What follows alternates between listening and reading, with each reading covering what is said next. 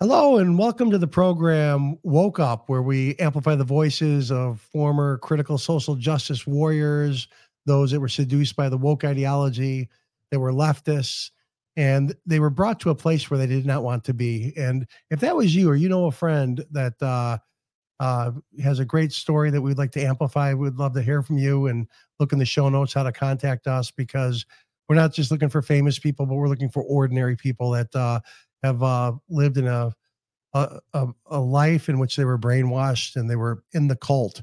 And so today I'm really excited about our guest. She's made an incredible impact, and she is the communications director of an organization called Gays Against Groomers, which is making a big impact because, just like as we know, the woke ideology seeks to co-opt everything in its path. And they've co-opted the LGBT movement. And so on our show is Judith Rose, calling in from Arizona. So Judith, welcome to the show. And I got just a question from you. If you could tell us a little bit about yourself, and what were you like as a young woman? How did you get sucked into the woke ideology? Hey, Michael, thanks for having me.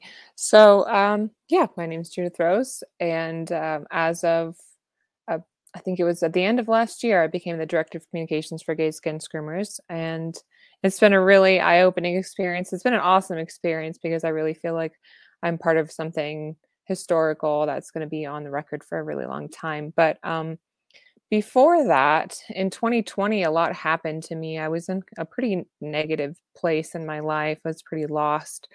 And it had a lot to do with like the people I was surrounding myself with and the things that I was paying attention to. And, I think I was really just eating up the propaganda. It sucks you in, especially when you're feeling vulnerable. And I was in a bad place mentally, and I was depressed and anxious and angry about a lot of things. I felt like, the world was going in the wrong direction, but I didn't, and it is, and don't get me wrong, but I didn't see it the way I see it now.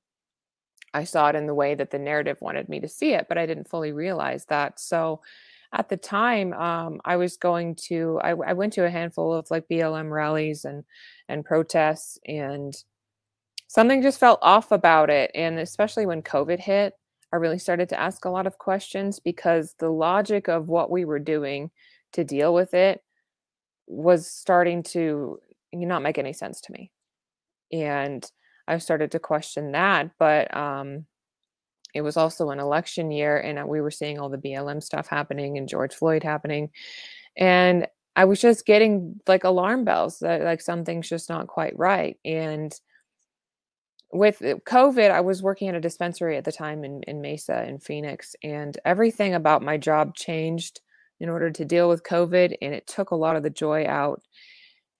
Not to mention, I mean, a couple things about the industry kind of ruined it for me, but I ended up deciding to leave my job and take a look at the world around me a little bit closer. So I watched a few documentaries. I watched a show called Patriot Act by Hassan Minaj. And there was this one episode that was really impactful for me because he talked about who owns the media and how they all sort of fall under this umbrella of only a few companies. And over time, it's even less companies. And I started to see how they can pull the strings on the newspapers and the media that come out, especially to protect people like Jeffrey Epstein. I mean, Vanity Fair did this whole piece on him to make him look like some kind of philanthropic hero and covered for him when people tried to call them out for it. So that everything that happened with Epstein was also a huge wake up as well. And it all happened kind of at the same time, which was a lot for me to deal with. So I had to zoom out, had to look at things, inside out. I had to ask myself, okay, well, where did I get my opinions? Are they really my opinions? And, it was a lot of internal work that I had to consciously decide to do. And that led me on kind of a spiritual journey as well. There's a lot to it. You have to make that conscious choice. You have to examine your thoughts as if they're clouds passing by, like they're not your own, and decide what you want to entertain or not. And I had to re-examine everything. I mean, and a lot of my views pretty much changed. Everything went inside out for me because as I started to examine everything that I believed in, it just a lot of it flipped because I saw the world in a different light. I appreciated life in a different way.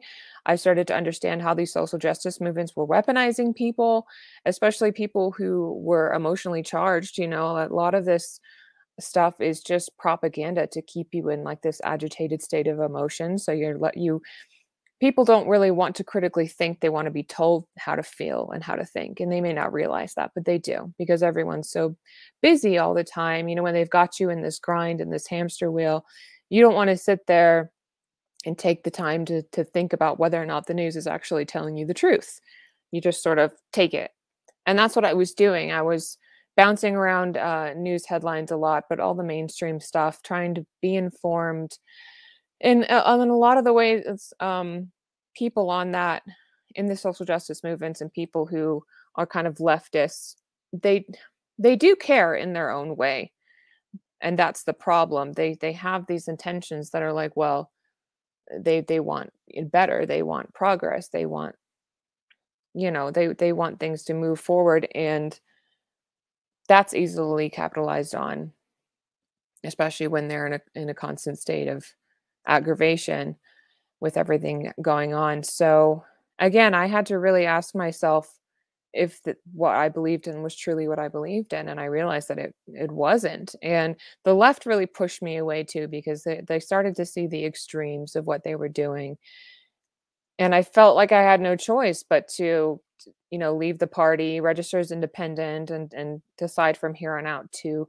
examine, you know, in- politicians individually first of all, and their policies and everything about them, not just grab on to one thing that they say that I like, you know? And so that led me to undoing a lot of feelings I had about Trump when I realized that I had believed a lot of out of context things that the media was weaponizing and trying to use against him. And I started to understand how fake news works. And suddenly that made sense to me. So it was a lot because I was one of those people that believed the headlines about him and at face value and all that stuff. But I started to see what he'd actually done for the Black community, what he'd actually done for the gay community. He was pro LGBT. I mean, a lot of people don't realize that, but they just believe these like salacious headlines at face value. And I was like, I can't do that anymore. I can't do this anymore because it just makes me upset. And I think that's the point, you know, because then you're more irrational. You're less likely to make your own decisions. You're less likely to think things through.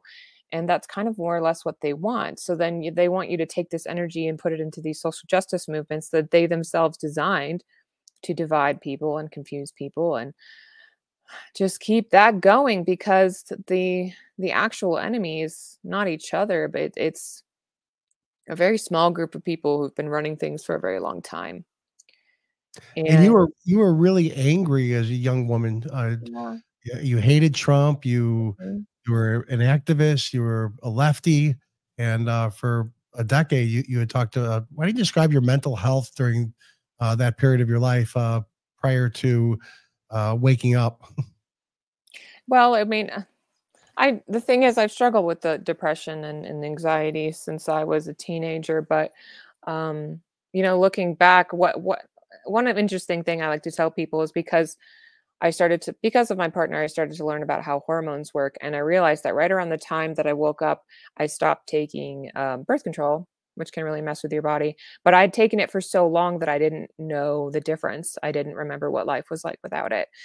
Um, because I'm 32 now, and I think I got off of it when I was around 28, 29, and I think I started it when I was about 14. So that's a long time. So I think part of what helped me reorient myself was the fact that I wasn't on this pill anymore.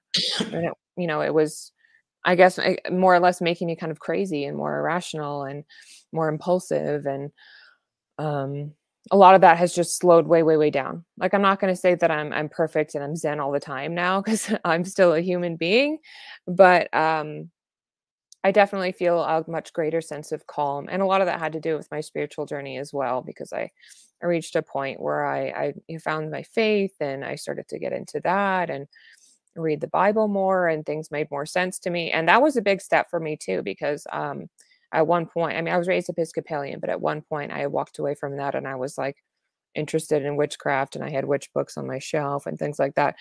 And those all went into the garbage at one point. I was like, "Oh, I'm totally done. Like, I'm just done," because I see a lot of, you know, the energy that people have sort of let in and taken over them. I don't think they realize that it's kind of a demonic force.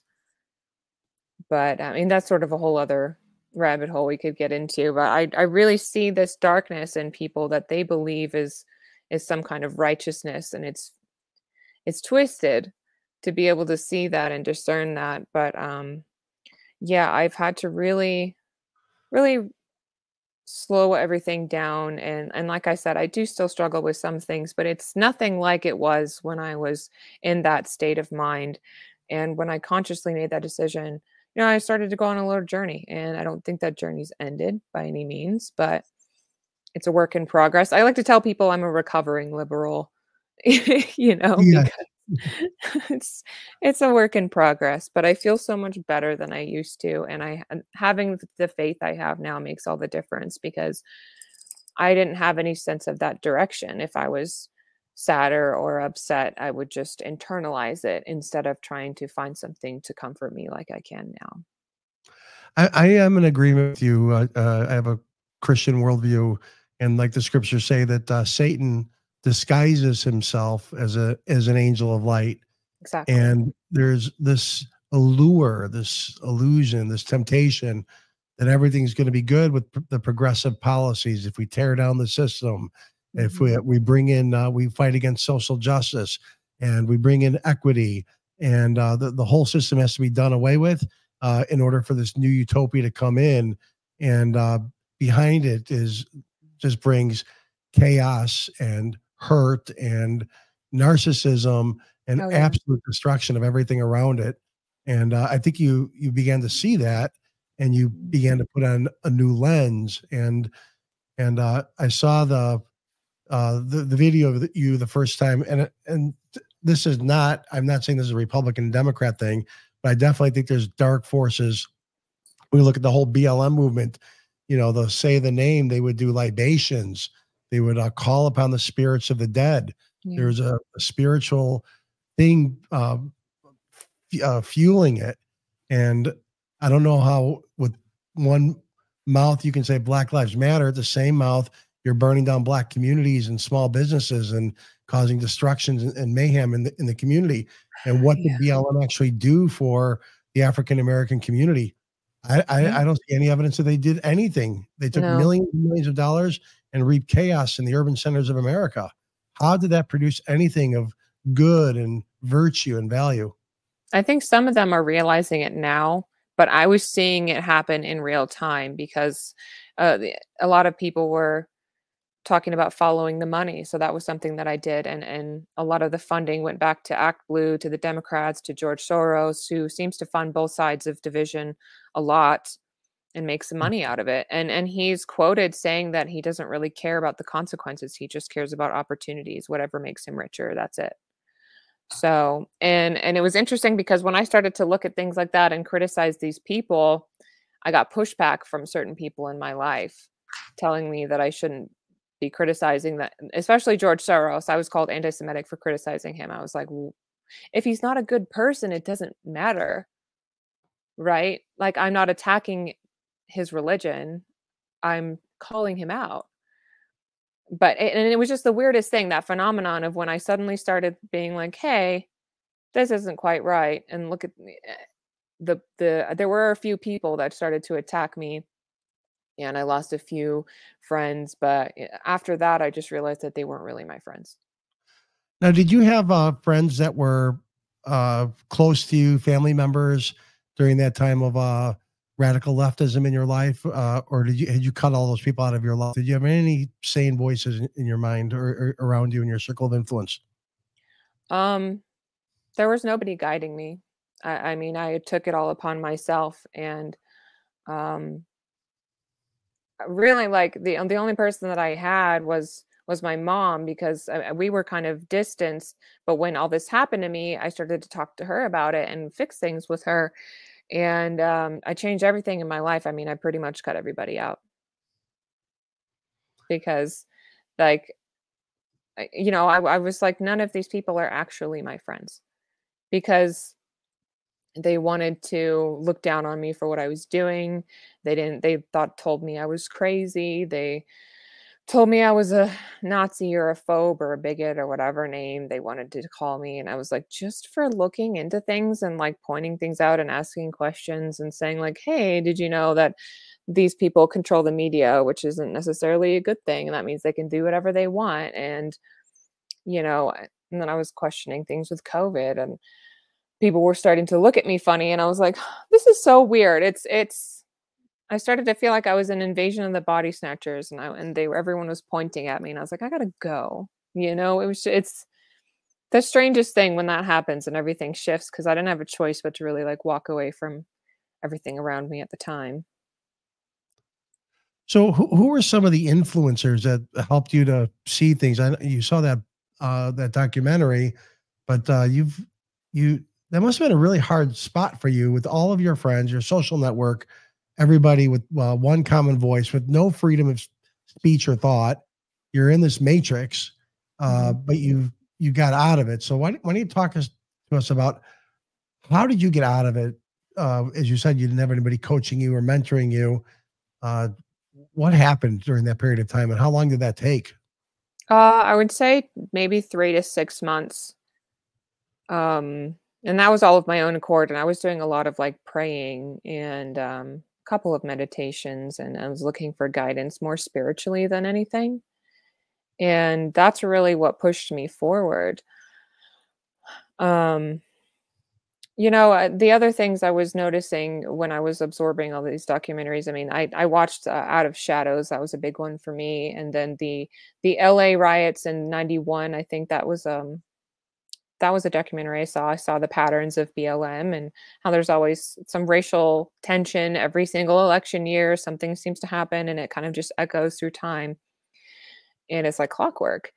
And I didn't see that as a thing that society was trying to push. I saw that as something that was being controlled and pushed on purpose. So I really had to absorb things.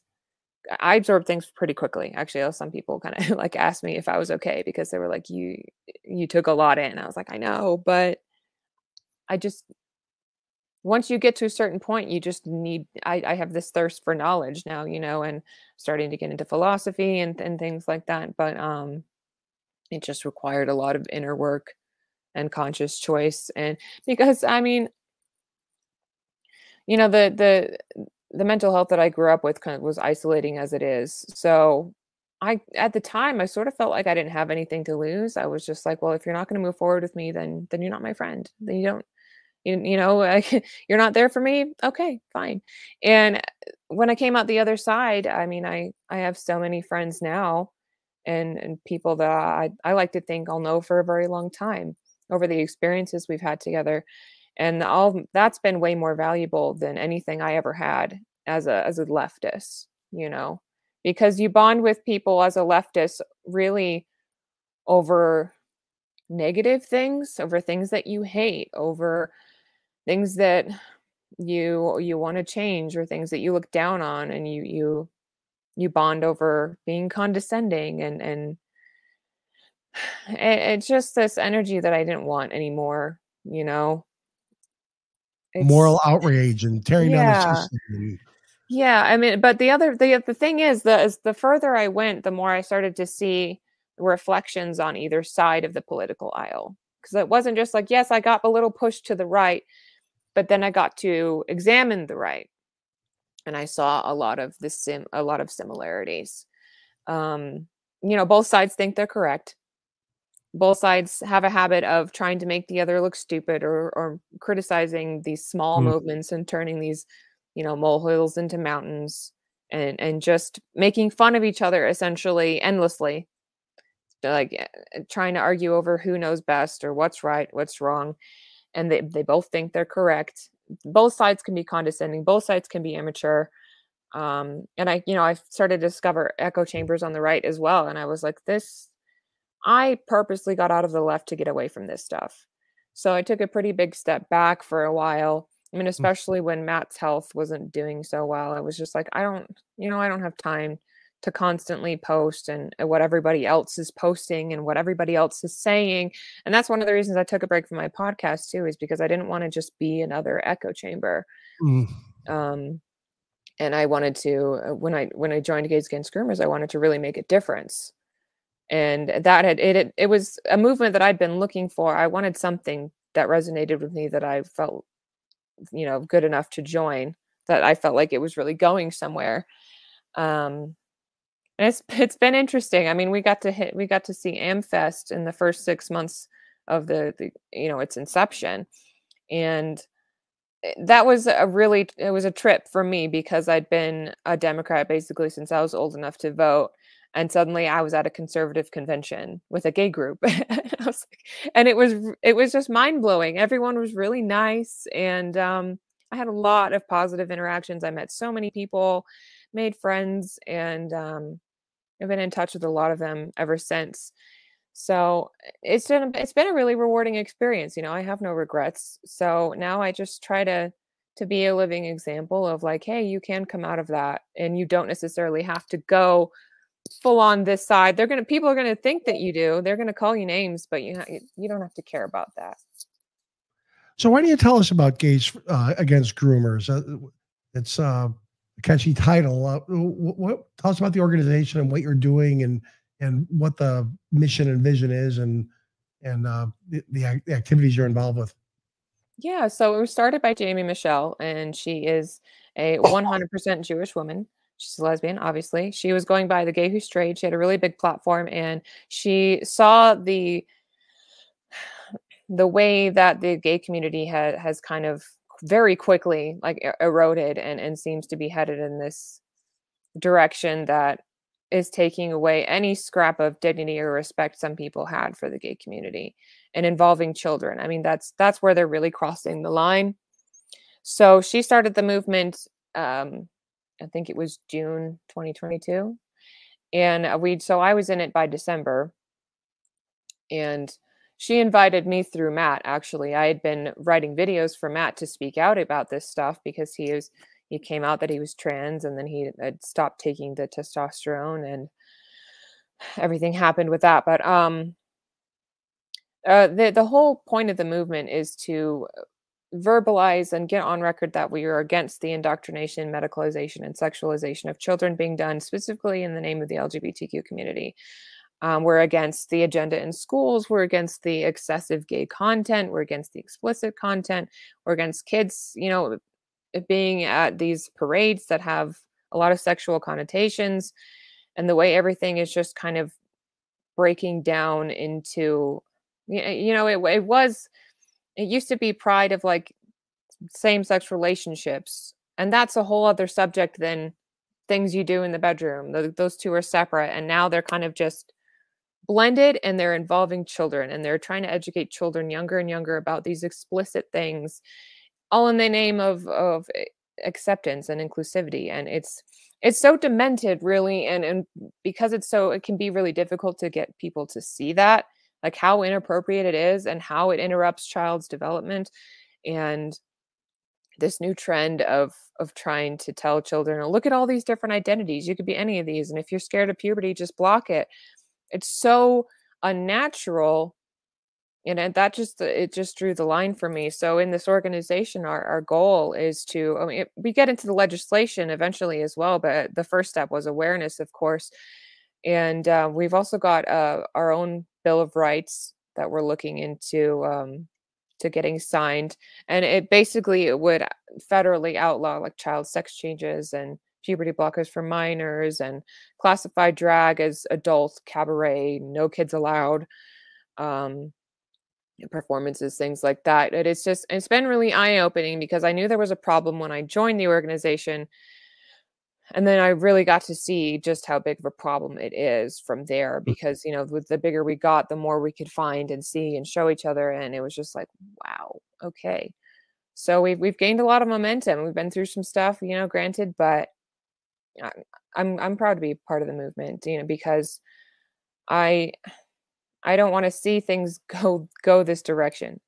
And I don't think all this stuff is necessary to find out who you are, and I think it takes time. I think kids need to just be left alone and have, like, a Yes. neutral education. None of this stuff should be in their face. Nobody should be putting the pride flag over the American flag in their classroom. It shouldn't even be there. Like, I don't wanna see so much divisive, politicized stuff in these kids' classrooms. They don't need it. Yes, yeah, the gay rights movement and the homosexual community suffered and worked really hard. It took, decades, Mhm. to even be able to be married, and, it just seems like this woke ideology, the spearheaded by the trans cult, which it is, Mhm. has just co-opted it, and is tearing it apart. And I've had on the show before Mary Lou Singleton and Megan Murphy, who were feminists, and we lamenting how the trans ideology has gone into feminism and has just torn it apart. And Yeah. I see this woke ideology tearing apart churches, institutions, families. It's a virus that just seeks to take over, and it will come in and latch in, and it seeks to control and subjugate everything to it. And if it kills the organization, then it won.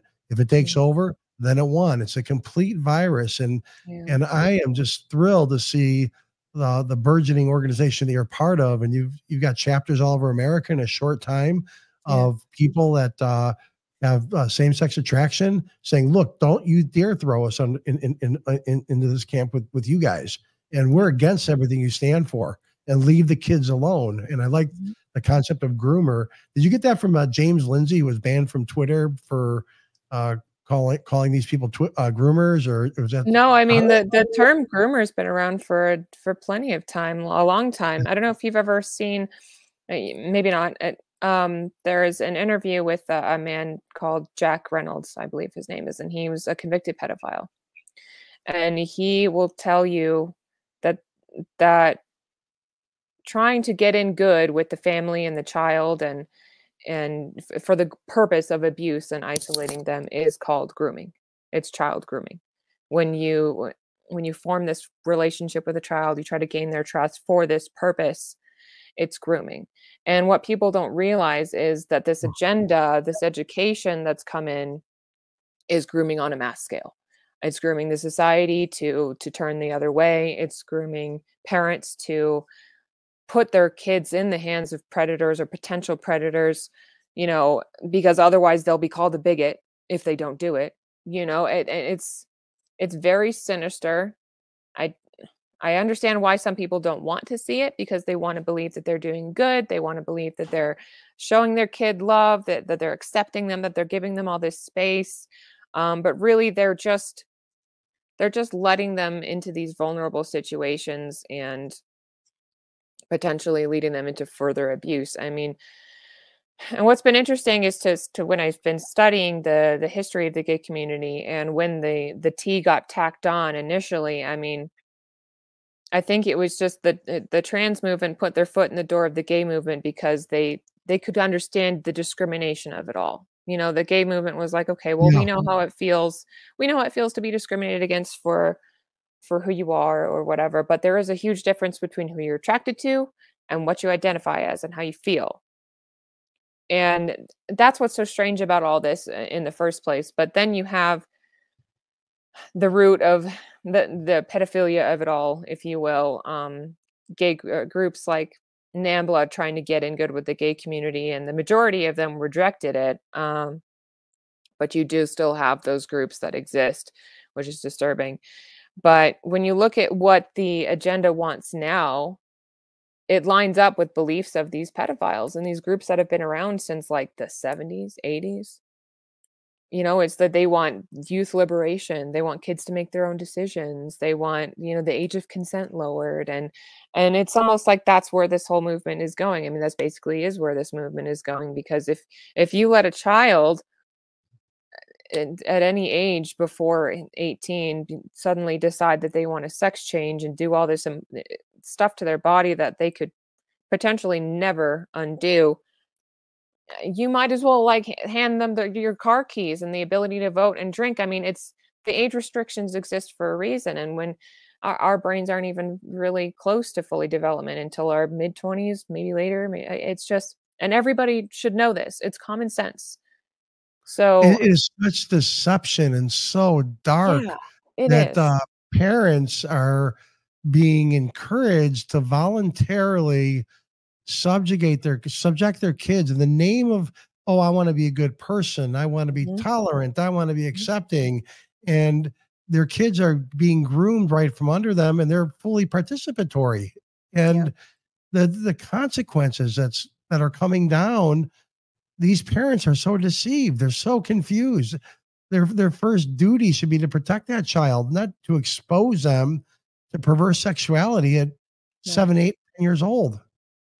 Yeah, it's awful, sometimes younger too, I mean, and I got to, take a look at Phoenix Pride over the weekend, which it happened so late in the year, and some people are like, "Pride's still going on?" Yes, Pride is still happening throughout the year, so that happened in Phoenix over the weekend, and, I saw too many kids there, and a lot of groups that facilitate, like, youth groups and youth camps for these kids. And then they would had a table of all these they, them, this, that, stuff on their table, and I just don't I thought this stuff would stay in the corners of the internet, and instead the government and the education system have picked it up, and they're just letting it happen, and it's in the military too. That one of the most disturbing things to me is that they've been letting this happen. They've been letting this weaken the military, and there's just a lot of serious things can happen, with cross-sex hormones and transitioning. It's not for the faint of heart. If I respect your decision, if you want to do this as an adult, and it's sure later in life. But to say that a child should be learning these things, I mean, it's not going to help them solidify their sense of self and learn how to love who they are, and that's just going to cause chaos for them. What do you think the agenda, like, what's fueling this? Who's behind it? Is it obviously demonic? Okay, so we can Mhm. say the kingdom of darkness, but is there uh, an agenda that people up top are thinking, or are they just like deceived, or like it just seems so bizarre that this would be Yeah. happening in this time in America's history. Yeah, well, I mean, we're an empire only lasts for so long, and we're looking at around 250 years. We're more or less overdue for somewhat of a collapse. And the financial situation we're in, economically, societally, like the division we have right now, and especially this gender confusion, they're all signs of like an imminent collapse, in my opinion, based on history. Because things tend to repeat themselves, unless we learn, they repeat themselves. So that's what I see happening now. And a lot of it is coming from big pharma and people like the Pritzker family. There's so much funding coming from the Pritzker family. I recommend everybody look into that. Yeah. And we have an article on gaysagainstgroomers.com if you'd like. Um, it's following the money is definitely a huge part of it when you see who's actually funding it. It's all coming down from the top. Even the therapists are being retrained to essentially affirm instead of trying to find the root of things. They're supposed to just sort of accept things at face value, and a lot of these therapists are having sessions with these kids for like 45 minutes or an hour and just being like, "Oh yeah, you can have surgeries and hormones. Here you go. I'll sign off. I'll recommend." Which is it's so alarming that because that is not enough time. Things can happen to a person over the course of years to change who they are. I mean, I myself was sort of buying into the ideology because I was like struggling with self-hatred and discomfort in my own body, and that was happening to me in my mid 20s. So the fact that this is happening to kids and they're introducing them to all these unnecessary superfluous concepts that just it's not even grounded in reality, and it's not universally accepted, but it's just the push of it all to try and make literally all of society accept this stuff. First of all, it's not going to happen. Second of all, it's damaging the gay community even more because now people are making this association with this agenda with all gay people as this negative. And I've seen more homophobia in the last couple years than I ever saw growing up, ever. Probably because the general public might be linking possible pedophilia with Yeah. homosexuality. Well, that's another thing is, we see these comments sometimes that are like, well, you opened the door. Well, you did this. And I don't really think that's fair to say because of Yeah. everything that the gay community has gone through. There's bad apples in every batch. I mean, you have all kinds of pedophiles, men, women, it doesn't matter. These things happen to any community. There are, you can have your extremists in any community. And obviously the majority doesn't like that. We don't like that. We don't want to associate with that, but that's, we try to do our best to differentiate. And the phenomenon that's happening is we say that we're gays against groomers, and then people say, oh, well, you're anti-gay then. So the implication that you make by saying that is you're saying all gays are groomers. And that is insulting. It's not Wow. true. And it's not okay. So, we're doing our best to get through this blatant just character assassination that, and some activists, the extreme TRA, if you will, wrote our Wikipedia page, and we can't edit it, we can't take it down, we can't do anything to it. And it's pretty much 100% lies down to our funding and who we are and who created us. So it's aggravating, when you have to deal with Yeah. that kind of opposition, when people make assumptions based on a Wikipedia page, which is, I was told in high school never to use Wikipedia as a source because you can change it, because it can be hijacked. Everybody should know that. And it's so irritating, but it makes me feel like I'm at least on the right track, I guess, at the end of the day. But it's been hard to see that this happening to the gay community because I know that plenty of them are just good people. They want to have normal lives, and a lot of them sort of regret ever fighting for gay marriage because at this point it's like, well, we got it in 2015, and it's almost like it was kind of a now what moment, and the government didn't have anything to capitalize on, so there was this reinvention and this door opened, and all this stuff that, like I said, I thought would stay in the dark corners of the internet, just busted out into real life.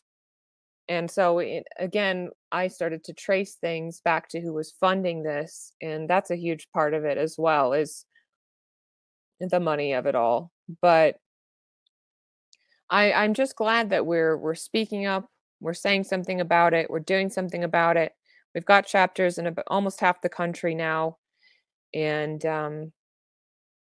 it's been a trip. It just Well, what's shocking is who would have thought there'd be an organization only dedicated to protect the hypersexualization of children, the violation of children, Mhm. uh, protect them from being permanently damaged in their body, protected in their minds, and to not sexualize children. Forget the gay part. Any organization that stand for that up until recently. Now I understand like your organization has been defunded, deplatformed because you want to protect children. I mean, Mhm. what other reason could there be? I don't know. Like I said, when people try to say we're anti-gay, I can't wrap my mind around that because I know I know the members, I know the people that are in it. I know that like there's multiple gay couples and we're all friends with each other and we all know where everybody comes from, and we have people from different backgrounds, like not just gay people, like we have it's so strange to see the assumptions made, and the things that people try to say to us to discredit us, and then they also say that we have like these huge donors from like the Heritage Foundation. Completely untrue. Because I'm on the secretary of the board now. I've Yeah. seen the numbers. I know where the donations are coming from, and it's it's frustrating because, and that's when I kind of just like give it to God. I'm like, well, you'll see when the taxes come out and it's all going to be public. You're going to have to eat your own words. So I just try to block the noise out because we know what we're doing is right. Yeah, and I want to encourage anybody who might be homosexual or same-sex attraction, stand up and join this group, protect children. I always thought that my demographic was a source of all evil on the planet, cisgender, white, Christian male. And it's no, it's just this wokeism hates everything that doesn't bow the knee to it. Doesn't matter if you're female or black or, or LGBTQ, it doesn't matter. If you're a feminist, they're coming for you, and they're Yeah. coming for every group, every family. Yeah. This cult is coming for you. And if you're hearing my voice, it's time for you to stand up and just say enough. This is not love. This, and there's a guy named Karl Popper wrote a book called Open Society, ironically enough, Soros's organization. And he says for a liberal democracy to exist, we must be tolerant to everybody until there are certain members in that society that are intolerant. In that point, everybody who's been tolerant needs to stand up against them, and we must be intolerant to them. And we need to put them down. They are the minority. They're gaining strength, and everybody's afraid of these woke cults. You know what I'm saying? I'm telling you, stand up to it. Please stand up to it. Donate to this organization. Get involved. Make your voice be heard, and do not cower because you're not being loving. You're not being helpful. You're causing destruction. The more Yeah. because this virus will take over everything. So if you hear me, please get involved and stand up for truth. Stand up for life. It's a death cult, and it's causing so much destruction. So I'd like to pivot because you've mentioned Matt several times, and Matt Yeah. is your spouse. Mhm. And I've read on your blog just some really tough time that Matt in particular has been going through, but you as Matt's spouse, uh, maybe I think it would be important for you to share with our audience because Matt transitioned, but then decided that they weren't satisfied with the transition and decided Mhm. to detransition and has gone through a lot. And so I'm going to open up this question by saying to you, knowing what you know now and knowing how much you love Matt, hypothetically, if you met Matt for the first time and you developed this love for Matt and they were considering transitioning, what would you say to them if you met them 10 years ago, knowing what you both know now? Well, I would say that the doctors are going to lie to you because they did. They lied to Matt. Matt tested having 10 times more testosterone than a woman should have naturally before all this. So Matt was told, oh, you must be intersex, but they didn't actually properly test for that. And we found that out a little later as well. I would say that if you do this, your increased risk of a heart attack is going to go way up, way more than they'll tell you. And if you ever switch brands for any reason of testosterone, you're going to get sick.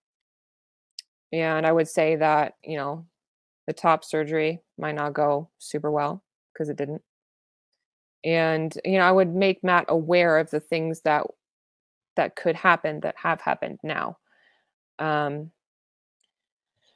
and it's been tough because I know that Matt has struggled with this gender dysphoria, they call it, since very young. And that was well before any of this agenda was around us. This was when we were kids. We're in our 30s now. So this was way before any of this stuff had hit the mainstream. And so, Matt's mom was told she was having a boy.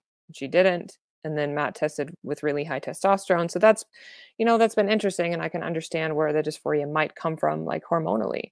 Hmm. But that can also come from PCOS, polycystic ovary syndrome, and I don't believe that was something the doctors tested for What does that mean? I've never heard of that word. Polycystic ovary syndrome, you can test high testosterone if you have basically, if your ovaries are out of whack, you can get cysts. It can make you Mm. really sick, and imbalance you. Um, Even I don't know as much as I should, but I do know that polycystic ovary syndrome can cause high testosterone in women.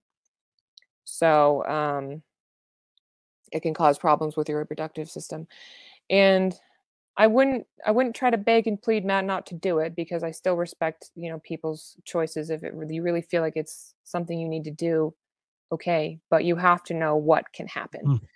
And the other thing is Matt was also watching a lot of people on like YouTube they were going through it. And so I think at one point that encouraged Matt as well. And I would say, like, hey, once your voice breaks, it's not going back.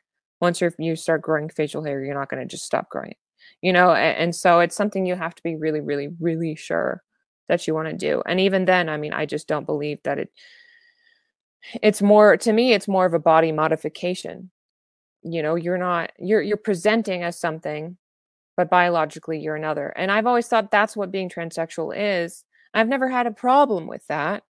I still respect people as individuals. If that makes you happy, okay, but just don't lie about how you were born, about what you did, and don't say that this fully makes you a woman now, because it just doesn't. Like I just, and that's always been my stance. So when people started to straight up deny reality and say, well, you can be whatever you feel, I was like, well, no, you can't.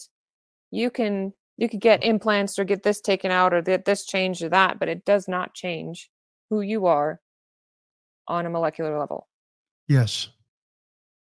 And like I said, I thought that was just common sense. I thought that was just the truth. That's how, in my mind, that's how transsexuals live. It was like, okay, well, I was born a man. Well, I was born a woman. Okay. And then we move on, and you don't focus on it that much. But now they've made such just a circus out of it that I feel obligated to speak up, and I'm not, I think even Matt has said if he knew what he knew now, that maybe he wouldn't have gone through with it, but it is what it is. It's done.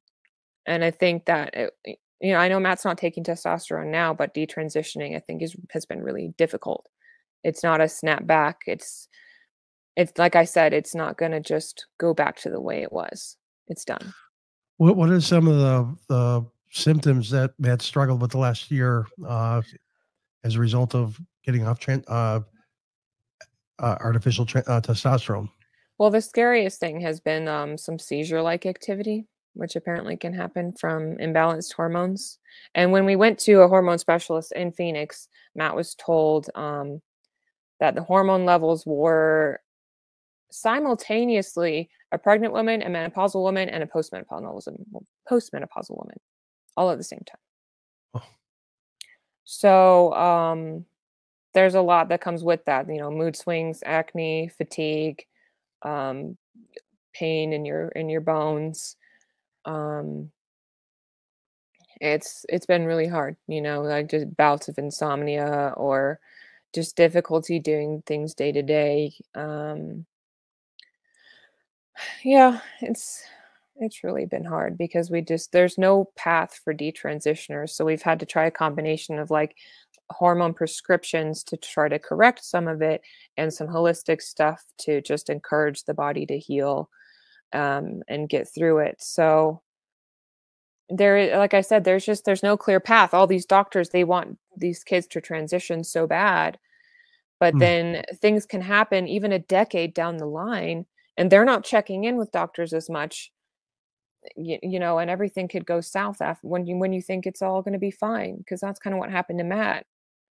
Like when we met, Matt was about like a month or two out from getting the top surgery. So, that was done. And the thing is, Matt had been binding, and chest binding it basically is kind of gateway behavior to needing top surgery, because you essentially can damage your breast tissue so bad that you kind of have to get the surgery. So I try to warn people about that too. Chest binding can be really dangerous. Well, we all know that our wonderful American Academy of Medical Association, our wonderful American Pediatric Association, WPATH, they're all more than happy to line up kids for puberty blockers and, accelerated gender transformations, and they've got this all down to a science supposedly. So our wonderful medical establishment. My question is, how equipped are they, and how prepared are they to help people who decide, you know what, I tried this, and now I want to go back to the way I was born? What kind of support have you gotten from the medical establishment, and what are their wonderful plans to help people like Matt and thousands of others that realize that they made a mistake? I don't think the medical industry knows what's coming. I think there's going to be a big wave of detransitioners in the next 5 to 10 years after all this is said and done. And they're going to have to scramble through lawsuits and hormone specialists. They're going to need more hormone specialists. There are not enough of them. And I just don't think doctors know enough about hormones, period. They don't. And it can mess with your mental health so much. That's what's so crazy to me, is like you're talking to these kids and saying, well, if I don't let them do this, then they're gonna kill themselves. Like they're mentally distressed. So let them do this. Okay. What happens when they realize that they've done something that they can't undo, that they're not happy with? How great do you think their mental health is going to be then? How much resentment do you think they're going to have for the adults around them that let this happen, that enabled this to happen? Yes. Why would you risk that? Because if your child is suffering mentally like that, get them more therapy, but don't take the medical route. Just try to figure out the root cause. Is it the kids around them? Is it the things they're watching? Parents aren't monitoring a whole lot of device usage, or social media or anything like that.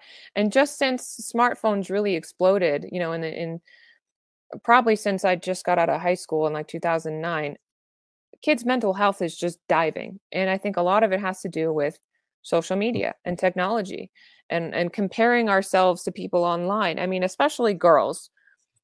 Girls are having some of the worst of it, I think. Yes. And I recommend a documentary called Cut, Daughters of the West by Simon Esler. He's a Canadian director. He took a really deep dive into that, specifically how the trans movement is kind of more or less destroying womanhood, and it's so much harder on girls. I mean, Mm. we already had to live through the skinny model era of girls feeling bad about themselves, not being feminine enough, not doing this or that or this. Throw in the trans stuff, throw in, oh, well, if you don't like it, you can just be a man, but that's not true. you How know has this wonderful trans cult, the ones that are so noble and so full of acceptance and affirmation and tolerance, how have they treated Matt ever since Matt Mm. decided, you know what, I want to go in a different direction? How have they treated you as Matt's partner? Oh, I've been told that I'm transphobic. I've been told that I'm horrible, abusive because I don't recognize Matt as a man through and through, or I use the wrong pronouns, or when this and that, the other thing. Matt's been kind of treated like a pariah. Same as Chloe Cole. Sometimes people just tell Matt, well, oh, well, you did this. So that now you made your bed. Now you have to lie in it. And that's your fault. And who cares? Go die.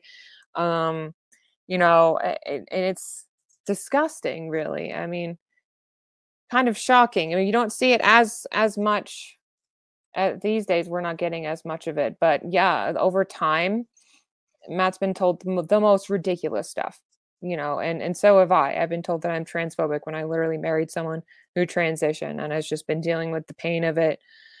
And I think a big part of it was switching over to a testosterone brand called Cypionate. I'm hearing that's making a lot of trans men Hmm. specifically sick.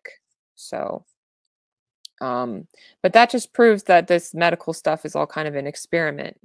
You're taking such a huge risk. Why would you put a child at risk? It makes me so angry, and I'm really sorry that you two are going through that. It's horrible. Thank you. Yeah. And so, Judith, I really thank you for being vulnerable, coming on the show.